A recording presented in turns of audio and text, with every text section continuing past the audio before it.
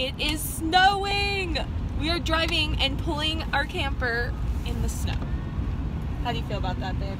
I hate it. I don't even like driving in wind or rain. Now we're driving in wind and snow, and it sucks. Look at this. Yeah, this is crazy. We've driven in some risky weather, but never anything like this, so... It's like a freaking blizzard over here. It really is. They'll have signs, I think. But I don't have any, so then what do I do?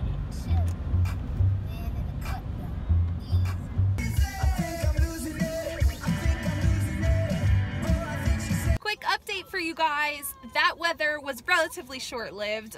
It probably took us about an hour and a half to get through it.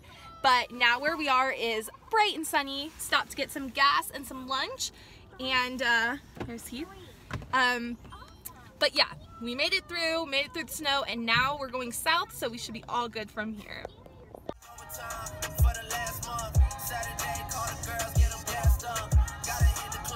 Here we are on the side of a road in New Mexico. We just came over Raton Pass. Things went okay. It was a little bit trickier than last time, but we made it over. I think that was one of the hardest parts of this trip. I think a lot more of the road will be flat. So we're using the bathroom. This is a rest stop, but it's closed, so we're just pulled over. And that's the benefit of having an RV. You got your own bathroom. So we're using the bathroom, taking a minute, and we're just out here in the middle of nowhere.